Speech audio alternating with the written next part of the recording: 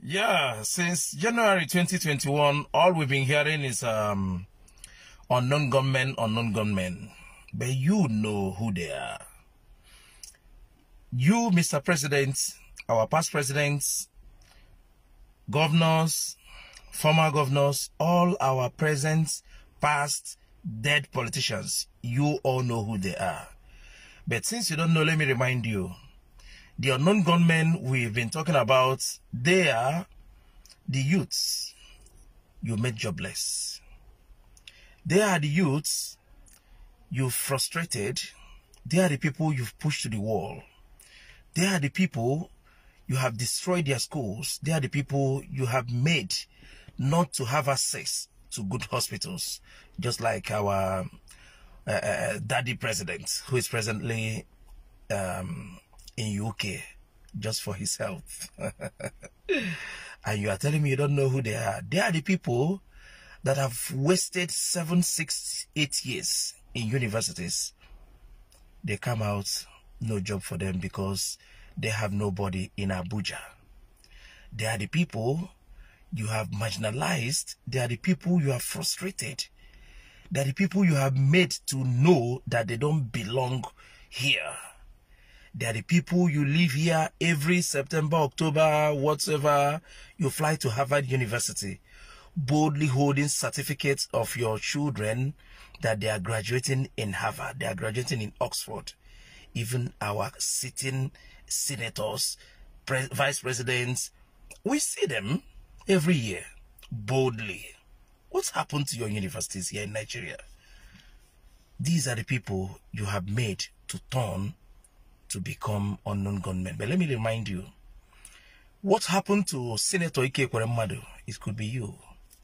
If someone like that great man can be running like a small baby in Nuremberg, Germany, I think Nuremberg, running from left, right, center for his dear life, because there was no mopo, there was no helicopter as usual. He was just running like a small Pekin, like, okay, now Buhari, just running up and down. Finally, piam, inside that small pure water. That's what we call it in Nigeria. That small car. I know she'll say you don't enter that kind of car the last 20, 30, 40 years. Apart from their normal LX 570, Range Rover, machine, bulletproof, helicopter, private jets. On that very day, there was no mopo, there was no army to guide him. He was running. Who was pursuing him? People you pushed out. Do you think those abroad are enjoying that place? No, they are not. I was once in Europe. I spent years there. Finally came back. Because of what? You know, easy. These are the people you chased away. Tell me how many people that woke up, prepare their documents, say, oh, Nigeria is good, but let me just go and live in Germany. Most of them, they are the people you pushed out of business because of one policy or the other. They are the people you made not to get job, but they have opportunities over there. My brothers, my sisters, on a wicked. Every year you gather these young people, promising them heaven and earth. You give them electricity, you give them good roads, you give them that, give them this. Today, no hospital. That made our president to fly abroad proudly, president. Not even sneaking out, but letting the masses know that he is traveling to go and treat himself. Let me ask you, do you think someone who had the opportunity to be in Harvard, Oxford, after his years over there, he will come back and become one of the unknown gunmen? No, or they're not possible, because you have already laid foundation for the person. But these people here, you have pushed them to the wall, no hope, no official, they don't get contact. If you don't get contact, if you get government job. But you prepare your children, they're in Canada, every year you tell us, come out and vote. Where are your own family? Where are your own children? Bring them out, let's see them during your campaign. You can't do that.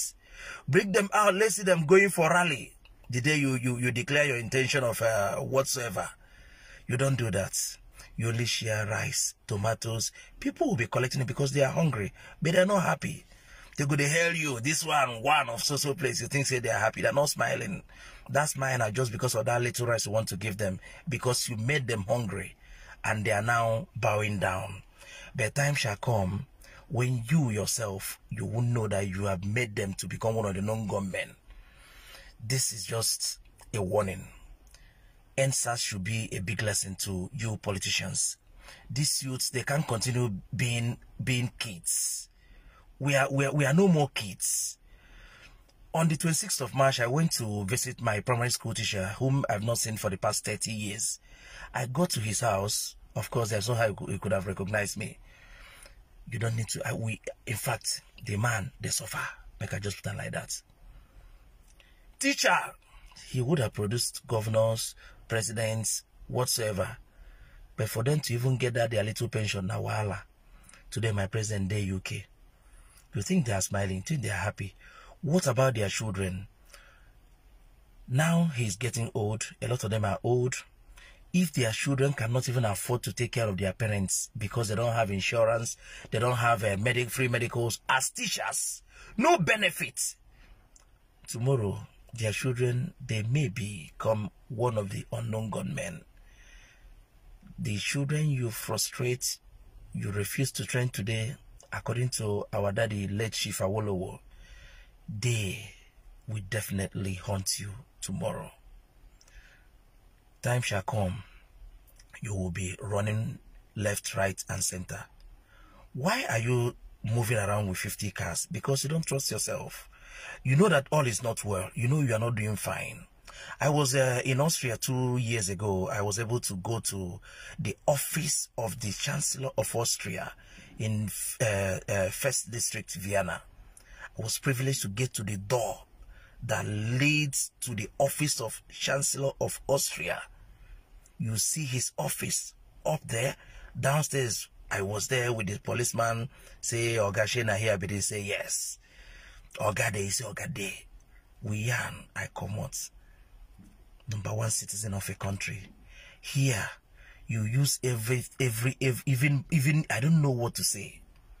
Because of what? You are not pure. You are not pure. All is not well. People know they smile.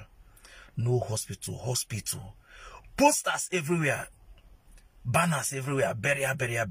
Do you think people are just dying? No good hospitals. Even if there is, which we know there is, no. Where is the money? No health care. If you have accidents on your own, kidnapping here and there, you made these people. I'm not trying to justify evil. But you people are wicked. You are wicked. You have frustrated your youths. You are wicked. If you don't take... Make una think, make una rethink. This thing go backfire. You don't backfire. You don't backfire. Make una repent. Do the needful. There is still time. Amend your ways. Bring out some of this money we on a pack. Most of you don't reach 70 years. How many years do you think you still have? You people are wicked. Just wicked. Why? The governor and Igbo, I know now. Watch out, go red. Watch out, go red. Kade Jenubi. Kwa kanaka. Umuno no America, no Canada, na golo na okwo. Hakucha batan. So what do? Kade Jenubi kwa kanaka. Kambukwa mazi fine. Wosono ni abia bulum. Na abia bulu kwa no. Kwa etunu si ebundi ozo. Onye kwezi okwe woli ya. Mana kebe ezoku no chago red. Nkipa zo ha. Oke noso. Ngwele nozo. Nkwo na mmadụ kpa na ọkọchị nyakọ ya nya n'udu mmiri mkpụrụ onye kụrụ ka ọ ga-aghọrọ onye ọ na-agba abụọ na ahụ aja ọ ya anaghachikutere ya ife ọbụla iji wetụ ka a ga-eje tụrụ gị iko onye ji ama ka a ga-eji mara ya ata na-eto ọka na-eto bụsị onye nwe ife ubi ga-abịa wee a ga-ama nke bụ ọka mana nke bụ ata ka m pụtakwọnụ